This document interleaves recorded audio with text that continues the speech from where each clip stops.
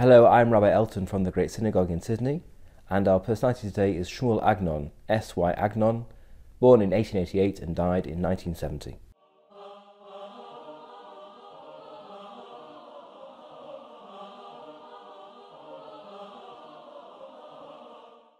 Shmuel Yosef Agnon, known as Shai Agnon, was one of the leading figures in modern Hebrew literature and helped to establish Hebrew as a modern literary language.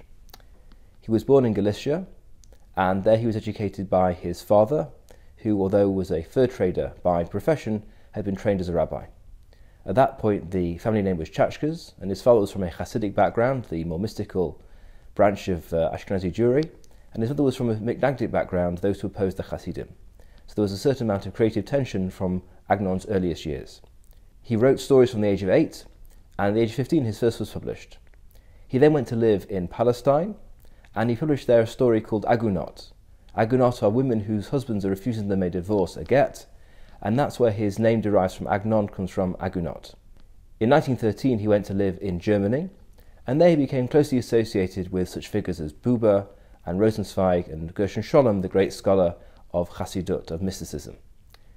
They regarded Agnon as a sort of curiosity, because they were either entirely secularized or did not profess an orthodox version of Judaism, whereas Agnon remained, at least to a large extent, an Orthodox Jew for his entire life.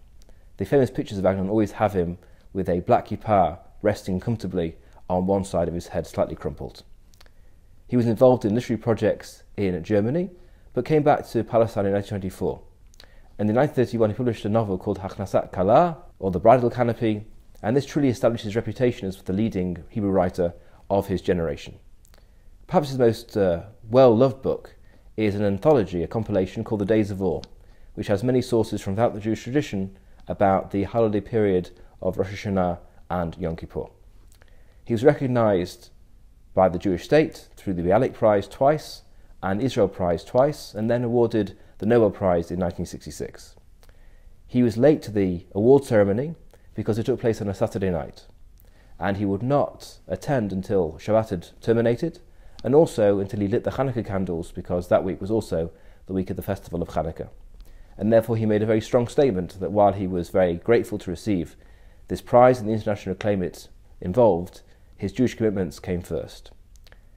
The award of that prize showed the international community had full respect for modern Hebrew, for Ivrit, as a language of literature, and all those who have followed in his footsteps and written literary works in Hebrew are indebted to him as the man who showed it was possible.